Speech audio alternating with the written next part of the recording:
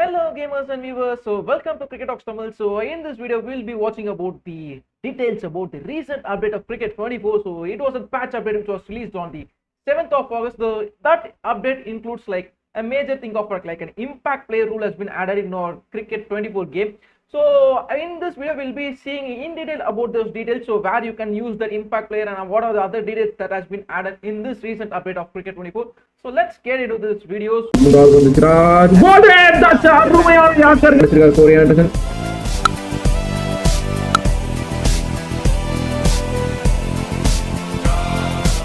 நம்பி வாங்க சந்தோஷமா போங்க. So the first thing was like which I saw is like they are adding a big sub player like that they have mentioned the name as, but that is simply replicate of impact player rule which has been used in this IPL.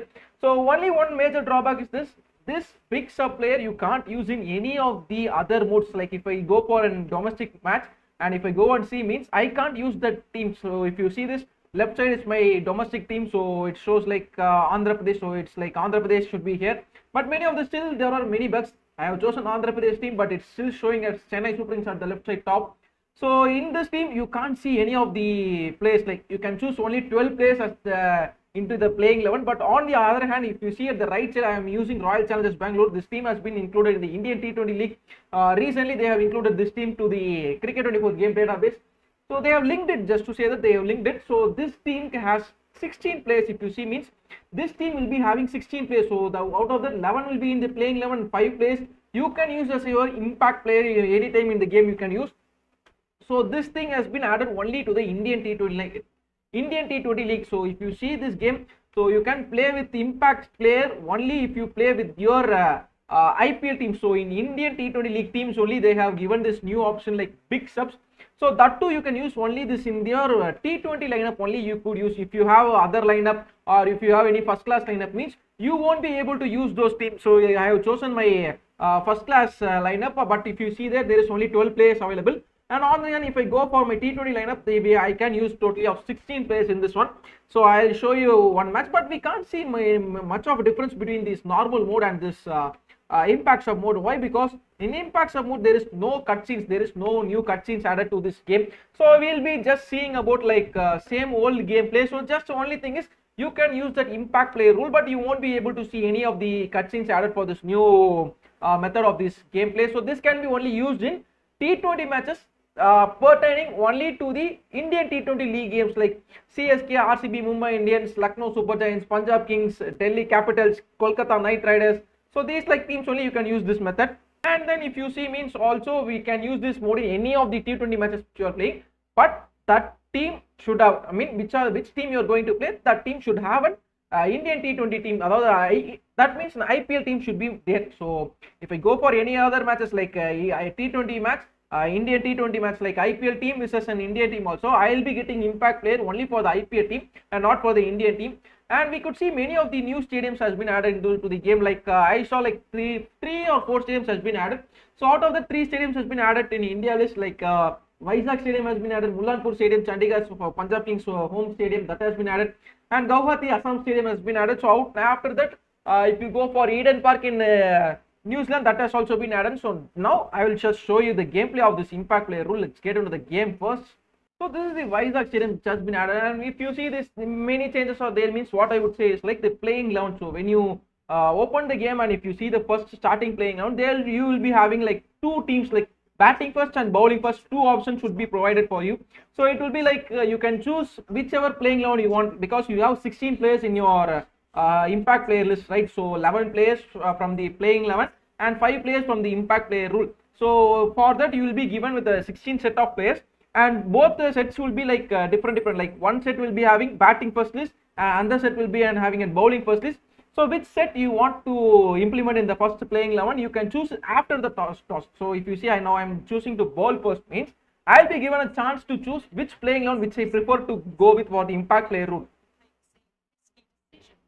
So it will be coming up right now. So this is the one thing is like I chose my lineup as a one-day lineup, so I am unable to use my impact player rules here. Like my big subs are not available here. On the contrary, if you see on the right side, T20 lineup is there for RCB team, and they have 16 members as including the big sub.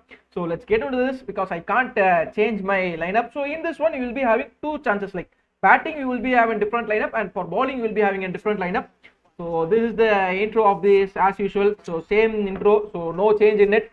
So RCB is getting into bat. So I'll just change my team to the RCB side, so I can show you that how I can use this impact player rule. So I've just changed my batting to the RCB team. So I'm going to bat at first. So when I lose a wicket, I can choose, like, it's not only like losing a wicket I can choose. I can choose my player, which player I want to impact, how to say, means just changing the batting order. So now I have hit and 6. Now what I can do means go to tactics, go for big subs. So here I can use my big subs and change any player coming in.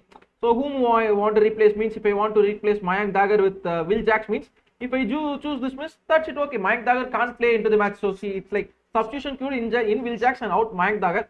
So this thing will be happening right after any wicket falls or something like that. So now I am going for another one boundary. So I'll just show you, like after that I'll lose a wicket and I'll bring that player in. He will be directly coming into the playing 11. So there won't be any change. So if I go and change means, now I can't change. Why? Because only one time you can change the batting order. After that you can't change. If I now lose a wicket, I can bring in Will Jacks as my batting player. So this is how this impact player rule works in Cricket 24. So nothing more than that, and these are the small updates which has been provided in this game. So hopefully you guys will like this video. So do like, share and subscribe to Cricket Rocks Tamil. So இவ்வளோ நேரம் வந்துட்டு இந்த video பொறுமையாக பார்த்துட்டு இருந்த அனைத்து தமிழ் வியூவர்ஸ்க்கும் மிக்க நன்றி. ஸோ இந்த வீடியோ நான் உங்களுக்கு தமிழ்லேயும் வந்துட்டு கிளியராக வந்துட்டு எக்ஸ்பிளைன் பண்ணுறேன். ஸோ இதில் வந்து பார்த்தீங்கன்னா இப்போ நம்ம கிரிக்கெட் வந்து புதுசாக ஒரு அப்டேட் கொடுத்துருக்காங்க. ஸோ என்ன அப்டேட் வந்து பார்த்தீங்கன்னா இது வந்து ஒரு பேட்ச் அப்டேட் ஆகஸ்ட் 7ஆம் தேதி வந்துருச்சு. ஸோ இந்த அப்டேட்ல என்னென்னலாம் கொடுத்துருக்காங்க அப்படின்னு வந்து பார்த்தீங்கன்னா, நமக்கு வந்துட்டு இம்பாக்ட் பிளேயர் ரூல் வந்துட்டு நம்ம கேமில் யூஸ் பண்ணுற மாதிரி ஒரு ஆப்ஷன் கொடுத்துருக்காங்க.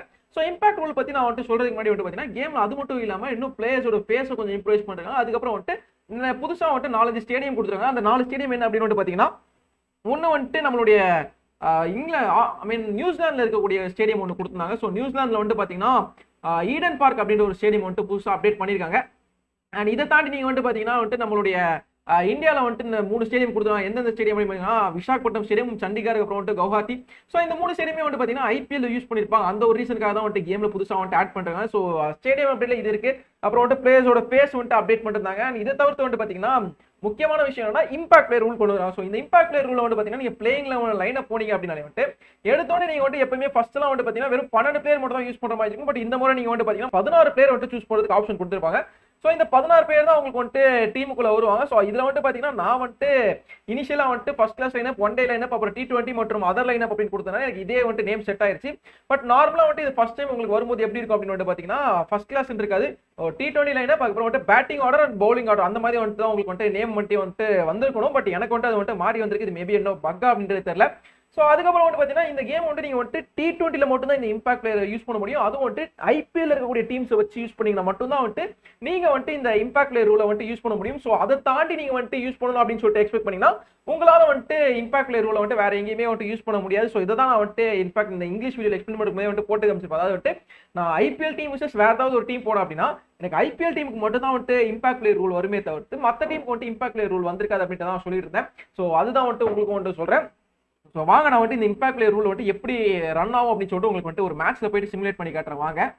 ஜென்ரலாக நீங்கள் வந்துட்டு பார்த்தீங்கன்னா நம்ம கிரிக்கெட் வந்துட்டு ஒரு கேம் ப்ளே பண்ணிங்கன்னா எடுத்தோடனே என்ன வரும்னா வந்துட்டு ஸ்க்ரீனில் வந்துட்டு 2 டீமோட லோகோ காட்டுவாங்க. அதுக்கு அடுத்து உடனே வந்துட்டு பிளேயிங் 11 வரும். பட் நீங்கள் இந்த இம்பாக்ட் பிளேயர் ரூல் யூஸ் பண்ணுறதுனால என்ன ஆகுது அப்படின்னு பார்த்தீங்கன்னா, நீங்கள் டாஸ் போட்டதுக்கு அப்புறமா தான் வந்துட்டு உங்களோட பிளேயிங் 11 சூஸ் பண்ணீங்கன்னு சொல்லிட்டு எடுத்தோடனே வந்துட்டு உங்களுக்கு பிளேயிங் 11 காட்ட மாட்டாங்க.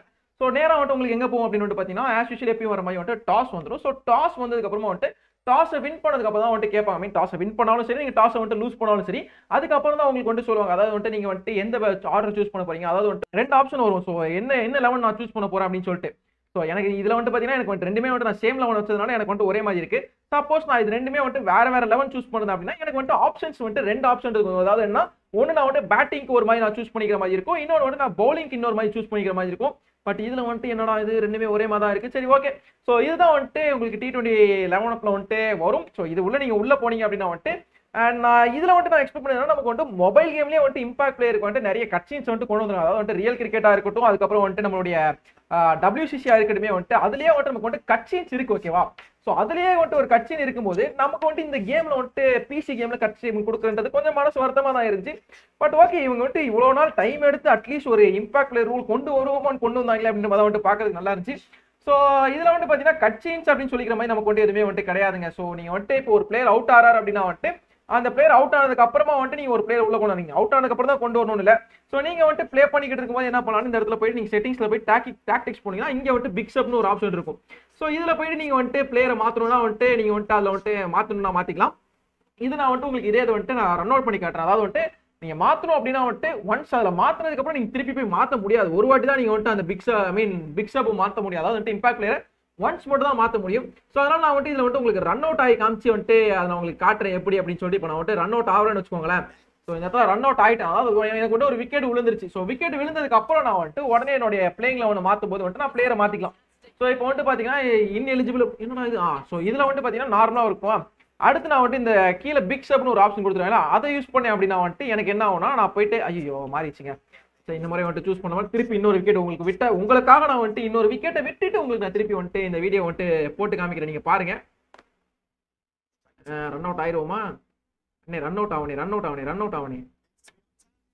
ஓகே, ரன் அவுட் ஆயிட்டாரு. ஸோ இப்போ வந்துட்டு திருப்பி அந்த இடத்துல வந்துட்டு நம்ம அவுட்டு விக்கெட்டை விட்டுட்டோம். ஒரு பால் கூட ஆடாம அவுட் ஆயிருக்காரு. ஸோ இப்போ இந்த இடத்துல வந்துட்டு பாத்தீங்கன்னா பிக் சப்னு ஒரு ஆப்ஷன் இருக்கு. நான் இங்க போனேன் அப்படின்னு வச்சுக்கோங்களேன். என்னடா இது வரமாட்டேங்குது பிக் சப், எனக்கு இது ஏதோ பக் ஆகி போச்சு நண்பர்களே. என்னது பிக் சப் எனக்கு சப் பக் ஆயிடுச்சு. ஆனா பாவீங்களா, ஆனா இந்த அப்டேட்ல வந்துட்டு நிறைய பக் இருக்குங்க. அதாவது வந்துட்டு என்ன அப்படின்னு வந்துட்டு பாத்தீங்கன்னா ஏகப்பட்ட பக் இருக்கு. ஸோ என்ன பக்குன்னு சொல்ல முடியல. இந்த அந்த பக்கை தான் நீங்க இப்போ வந்துட்டு லைவ்ல பாத்துக்கிட்டு இருக்கீங்க.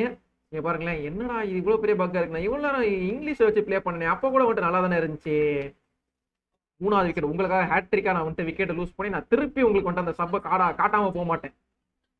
இப்போ வந்துருச்சு பாத்தீங்களா. ஸோ இதுல வந்துட்டு பாத்தீங்கன்னா இப்போ நான் ரன் அவுட் ஆன எந்த ஒரு பிளேயர் வேணாலும் நான் வந்துட்டு மாத்தில. இப்போ அஜிங்கிய ரஹானே வந்துட்டு ரன் எதுவுமே அடிக்காம அவுட் ஆனாரு. ஸோ நான் என்ன பண்ணுவேன்னா இப்போ இவரை கிளிக் பண்ணிட்டு கீழே வந்தேன்னா இங்க வந்துட்டு இந்த 5 பிளேயர்ல யார் வேணாலும் நான் வந்துட்டு யூஸ் பண்ணிக்கலாம். So I am going to use சிவம் டுபே அப்படின்னு வச்சுக்கோங்களேன். சிவம் டுபே செலக்ட் பண்ணனா செலக்ட் ஆயிடுவார். செலக்ட் ஆயிட்டு இங்க பிளேயிங்ல உள்ள வந்துருவாரு.